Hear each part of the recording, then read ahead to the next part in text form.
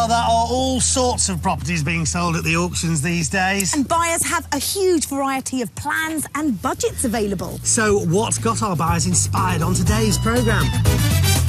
In Bentley, Stoke, it's the savings that get me going. I can't believe it went for what it did, actually. Neither have I, and that's why I bought it. But in Surrey, it's the possible profits that leave me stunned. If you want to make some cash, you need to pummel this property to the ground.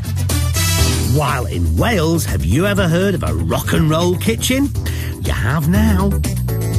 It's a Billy Idol kitchen. Nice day for a white wedding. All these properties have been sold at auction. We'll find out who bought them and what they paid for them when they went under the hammer. Well done, so it's yours.